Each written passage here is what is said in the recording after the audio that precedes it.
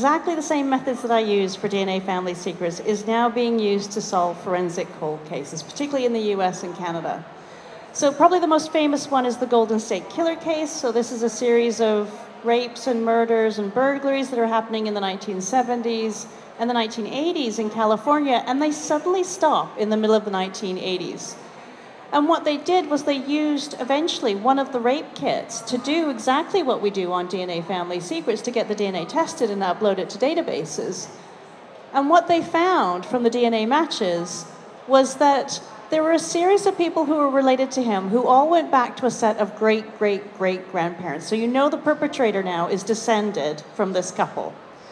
So you trace everybody down. You can start to eliminate people because they're, female or wrong place. They also used eye color and went through the driver's licenses. And eventually they found him.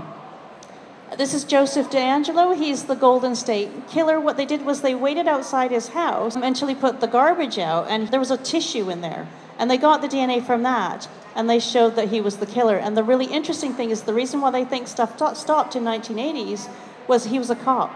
So he would have known that DNA fingerprinting had just been invented.